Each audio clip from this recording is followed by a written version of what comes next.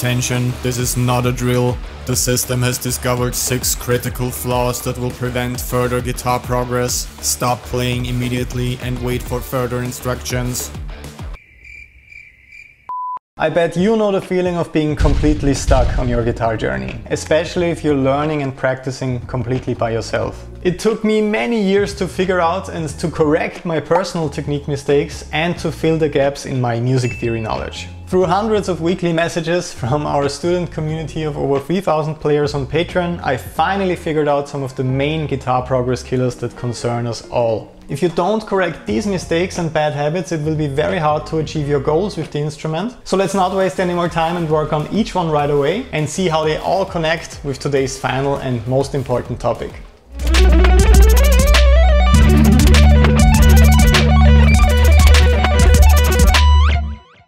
So right away, this is one of the frustrations I keep hearing about the most. I get tons of string noise when I'm playing with distortion. The open strings are always ringing through. I need a fret rep whenever I'm playing solos, and so on. That sounds familiar, right? So let's talk about it. One of the biggest problems is the accidental pull-off motion whenever you lift your fingers from the fretboard. So that means if you're not playing for that long, or maybe if you never paid attention to it, your fretting hand fingers sometimes generate that kind of unwanted noise when you lift them from the strings, either causing a small unwanted pull-off motion like that, or sometimes you're simply touching the other strings while you're playing with your fingers. This is a big problem that will prevent your progress sound and also technique-wise, but it's easy to fix.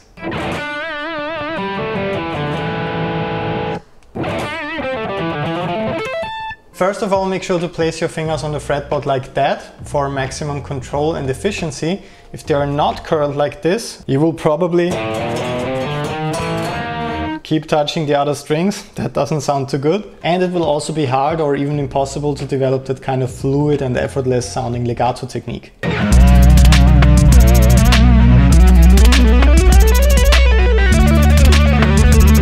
That won't really be possible when you're playing like that. At least I can't do it. Second tip.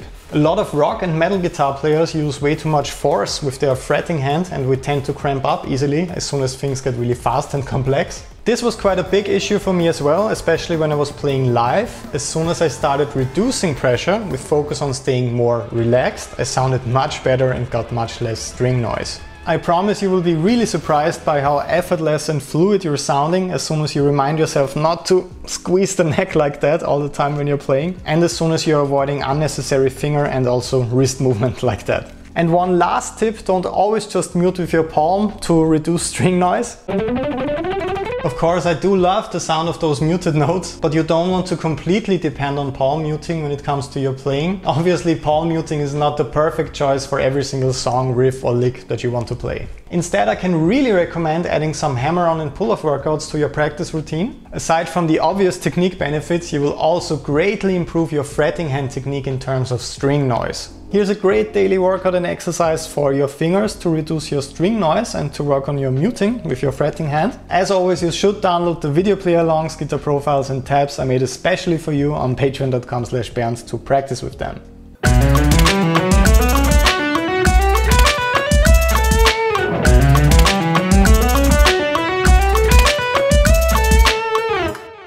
Okay, I hope you're ready for this. This is one of the most important topics ever. It doesn't matter if you see yourself as a rhythm guitar player, or as a lead guitar player, or if you play jazz, or metal. If you don't learn to confidently play in time, you won't make any real progress on your guitar journey. And the solution is not just practice with a metronome, but it's the first step into the right direction.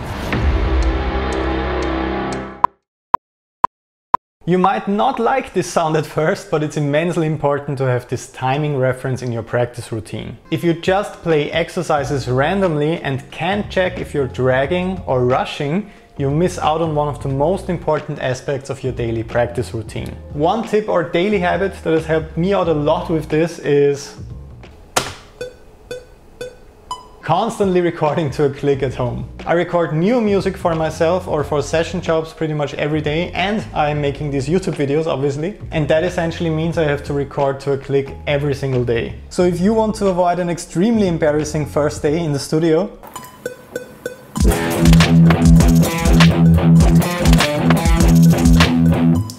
please make sure to record yourself playing or practicing to a click and really analyze your takes and playing. Are you always rushing with certain phrases? Or are your quarter note triplets really in time? Or are you dragging with faster material? Once you get to know your personal shortcomings, it will be much easier to improve on them. So in case you want to work on that from now on, which we all should do more, I have another really cool timing workout for your practice routine. You probably missed this really cool workout, it didn't get a lot of views when I posted it originally. Because, say it with me, still around 70% of you guys and girls are not subscribed to this channel. Yes, I swear I'm not making this number up, and you keep missing tons of really helpful exercises like that. So make sure to join us today to become a real part of our YouTube Shred community.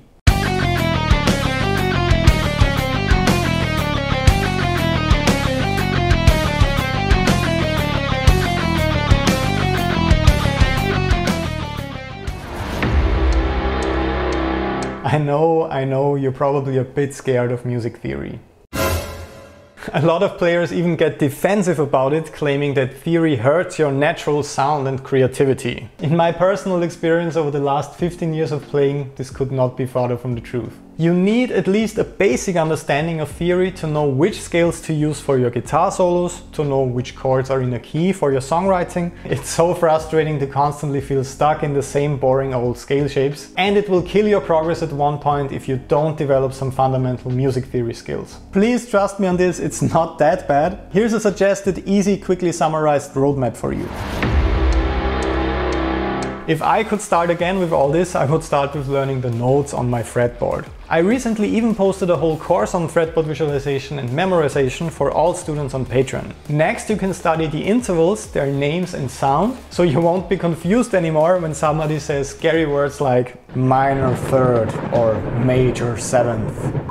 Once again, all of this really isn't as bad as it sounds at the beginning. Next, you can learn about chord and scale theory. In this step, you will learn how scales are built and how they are all connected, how chords are constructed and which chords are in a key. With this basic foundation, you can tackle pretty much any advanced music theory topic in the future. Of course, you don't have to become a full-on jazz music theory super nerd. But I can guarantee you, without these fundamentals, you will be stuck at some point, and this absolutely kills your progress both as a guitar player and as a musician in general.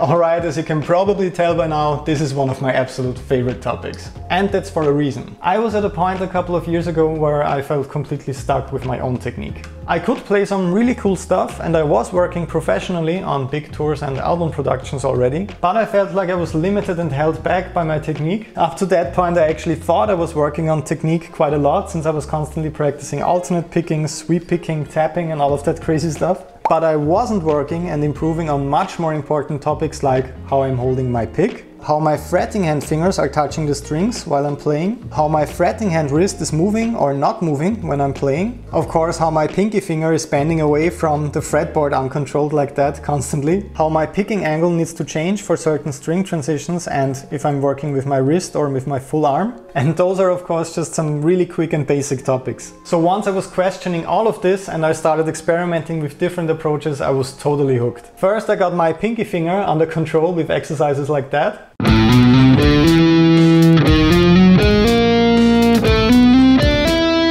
Up next I was working on my picking technique, closing my hand and working with my wrist instead of my full arm. That's exactly what we discussed in last week's video, and exercises like that one really helped me with that.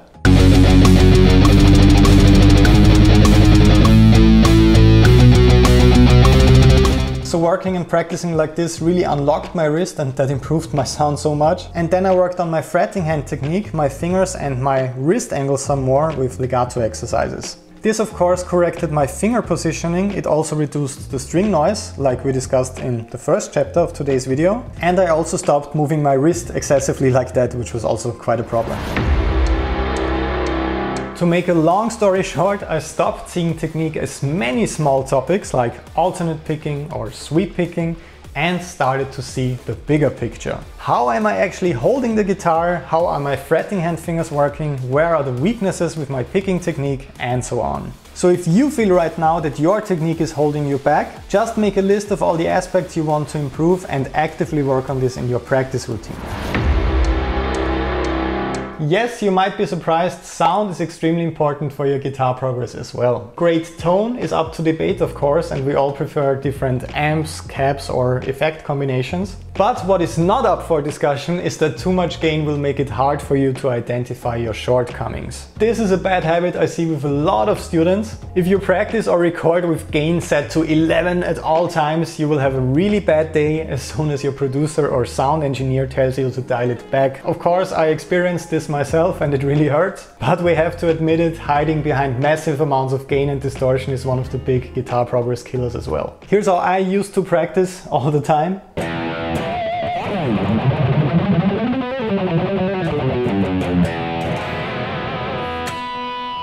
That's a cool kind of sound, but when I'm practicing, this is how it sounds like right now.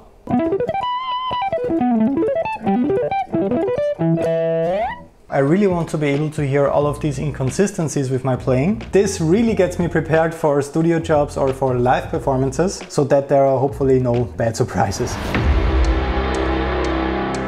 So I can really recommend trying out a clean sound or just less effects in your next practice routine. It might hurt a bit in the beginning since you thought you sound better and more accomplished already. At least that's how I felt like when I turned down the gain for the very first time. But in the long run, this will really help with cleaning up your playing and technique, and you will make much faster and better progress this way. So how do all previously discussed bad habits connect and potentially kill your guitar progress? In your daily practice routine, of course. We talked about routines a lot on this channel, and if you're subscribed and part of our awesome community here, you know that I love to work with practice plans and I also love recommending this system. But one bad habit or topic I didn't mention yet is challenging yourself accordingly with this. We all hate to sound bad, and it's not a good feeling to fail, especially with something you're so passionate about. But this is absolutely necessary to get better. Simply put, if you sound absolutely amazing when you're practicing every day, you're doing something wrong. If you sound perfect practicing your live set, preparing for a gig, that's a great thing. You will have an awesome show. Great job. But if you sound great and absolutely flawless with your guitar technique and theory workouts every single day, chances are you're not really challenging yourself enough. You absolutely want to struggle and fail every single day. This is exactly what will make you better. So in case you need help with setting up your personal perfect practice routine, you can always hit me up on Patreon.